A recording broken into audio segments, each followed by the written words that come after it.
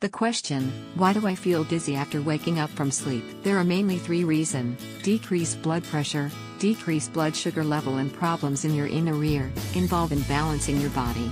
All other causes are directly or indirectly related to above-mentioned reasons. Blood pressure. When you stand up after sleeping or sitting position, there is pull of your blood to your legs and abdomen due to gravity that causes decrease in blood volume in your heart to pump, causing a transient decrease in blood pressure causing dizziness, and this condition is also known as orthostatic hypotension. Around the heart and blood vessel of the neck, there are special cell baroreceptors, which send the blood pressure level in the body for its correction.